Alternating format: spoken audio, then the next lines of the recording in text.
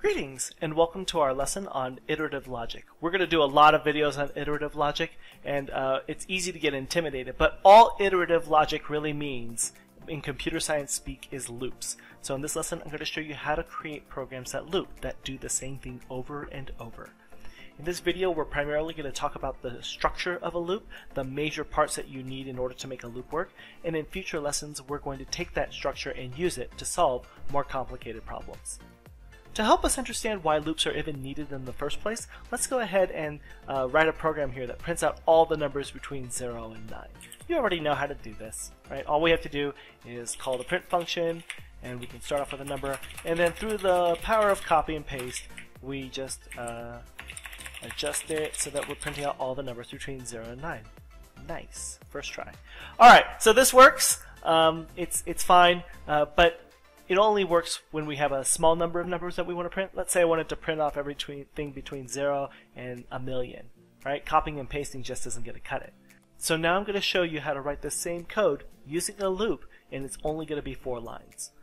So before we get started with the loop, let's think about what is the thing that we want to do a lot of times. It looks like it's printing, right? But we don't want to print the same number over and over. We want to keep track of, I printed a 0, now I need to print a 1. I printed a 1, now I need to print a 2. So we need something that keeps track of where we are in our counting.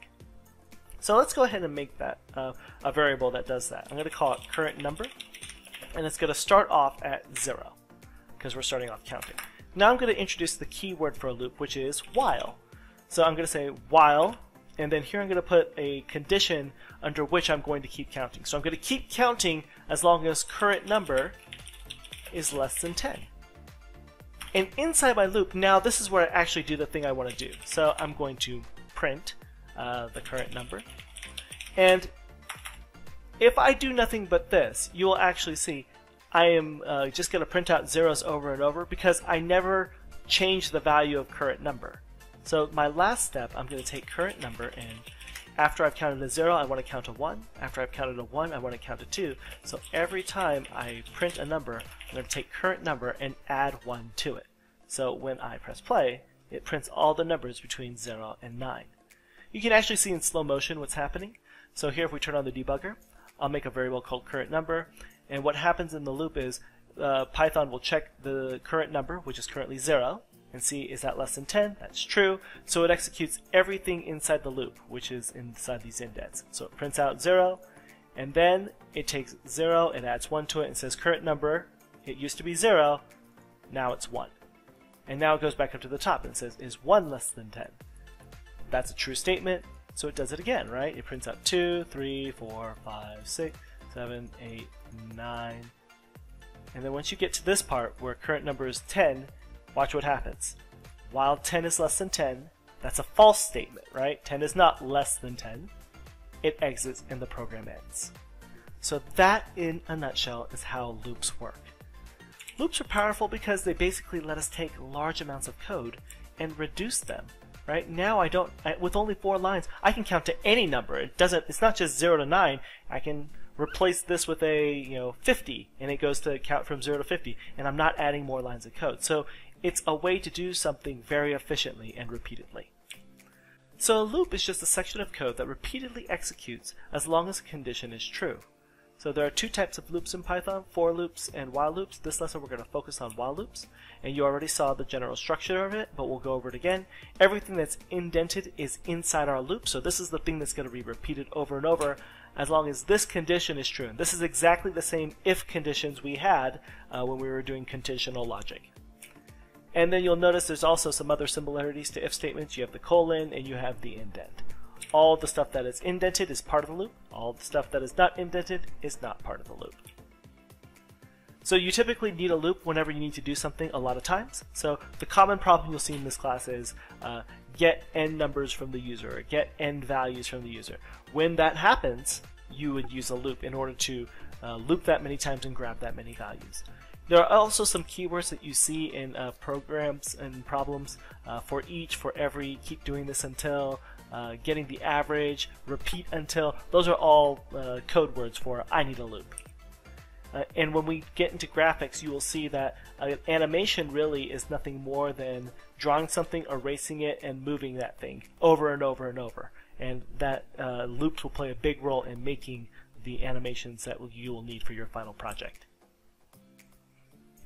Now we're going to take that same loop and we're going to make some slight modifications to it so we can do some other things. So the first thing is, rather than just print out all the numbers between 0 and 10, let's go to a user-specified number. So right now, this number is pretty magical because whatever number I put here is how many times this code segment will run. So I can replace it, right? I can say user number equals, and I'm just going to get a number from the user. And then I'm going to say, instead of going 10 times, now I'm going to do how many times the user types, right? So if he types 5, I'm going to go from 0 to 5. So if I print this and do 5, it goes from, oh, it doesn't go quite there. Look at the inequality. When we keep adding 1 to current number and 5 is less than 5, that's false. So what we would have to do is maybe change it so that it would print out all the numbers between 0 and 5, right? Alternatively, we could add 1. So you kind of have to mess with the inequalities a little bit. But you'll see that now we have a loop that, let's say I put 1,000. It's probably a bad idea. Now we have a loop that will count and do something 1,000 times. And we're not having to change much to it. We just basically changed the end condition. The next example is, what if we want to write a loop that asks users for the number of grades and then gets that many values from the user? So now, I'll change this variable. It'll be the number of grades. And then I will loop that many times. So if I type 5, it will execute this code 5 times. And instead of printing a number, what I want to do is get a grade. So I will say the grade equals, and we'll just do another input. So now, whatever the user types, they type a 12, this code will run 12 times. So for example, if I say 3 numbers, 90, 100, and 85, that worked.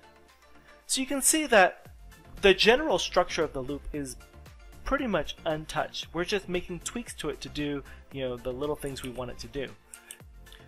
So it turns out that the general structure of a loop can be broken down into 4 main components, and the mnemonic we use to describe those components is called item. I stands for initialize your variable. This variable here is what we call our loop control variable. It's the variable we use to determine if we are leaving the loop or not. You'll notice here that in our example, current number is our loop control variable. So I stands for initialize. T is our test. This is when we determine, looking at our loop control variable, are we done?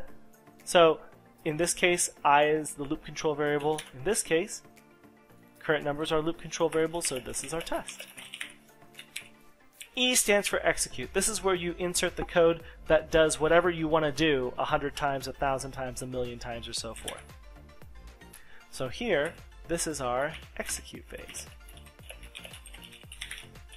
And the last phase is modify. This is where we take our loop control variable and we adjust it. We change its value. And by changing its value, when we go back up here, we make it so that the loop may not happen anymore, right? So without this line of code, you have what we call an infinite loop. So I'll show that to you, right? Modify. If I don't have this line, we never change current number, so current number is always less than num grades. And therefore, if I type 3, no matter what happens, the loop never ends, all right? So that's it. That's the general structure. And there's a lot going on here. So this is a good place to stop. Take a moment and study this general structure. In the following video, we're going to show you how, starting with this loop, we can use it to solve some pretty robust problems. So thanks for watching. Take care, and see you soon. All right, bye.